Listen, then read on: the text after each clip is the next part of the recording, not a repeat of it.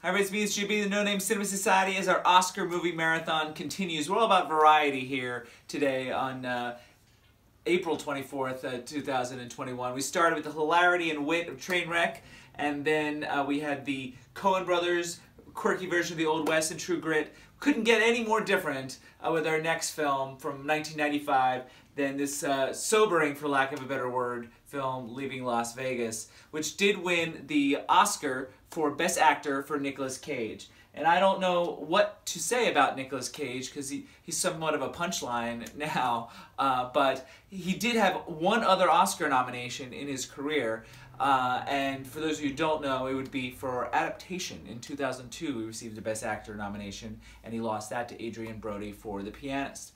Not only did the film win Best Actor at the Oscars, at the Independent Spirit Awards it won Best Picture, Best Director for Mike Figgis, and Best Actress for Elizabeth Shue.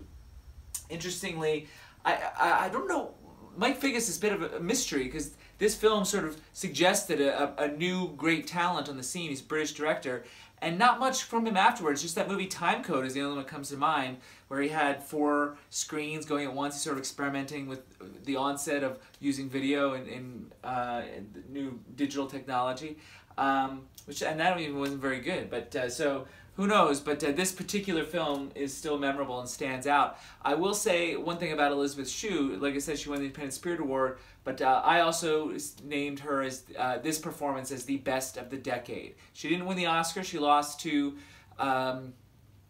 Susan Sarandon for Dead Man Walking, and you know, Hot Nun, directed by her husband. You would expect that to be the case. But I do think Elizabeth Shue should have won, and I think it was the best performance of the 90s, leading actress performance. I think it's a very special performance. I know Nick Cage won, but I think she is what makes this movie special for me personally.